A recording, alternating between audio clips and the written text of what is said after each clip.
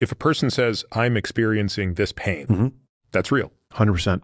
You're just saying, don't assume necessarily that that means that there is an underlying medical reason for that. Physical symptoms are real. That doesn't mean they're indicative of or prognosticate a medical condition. I'm a Ph.D. scientist trained in cell signaling and signal transduction, and he is absolutely right on the money with this. And what he's talking about is thinking in terms of labels or diagnoses versus cell signaling pathways. For example, he mentioned labels like tummy aches, headaches, racing heart, chronic pain. These are all labels that are manifestations of your dysregulated cell signaling. 3 cell signaling pathways that can explain all of these symptoms include histamine, glutamate, and adrenaline signaling. But get this, all 3 of these signaling systems, when they're dialed up too much, can be linked to every single label he just described, including chronic pain. So this is how it's possible that someone can have no underlying injuries or trauma, yet experience chronic pain, because the way your cells experience pain in your brain is through the histamine signaling system, the glutamate signaling system. And guess what? The adrenaline signaling system, or the stress pathway, when that gets elevated, it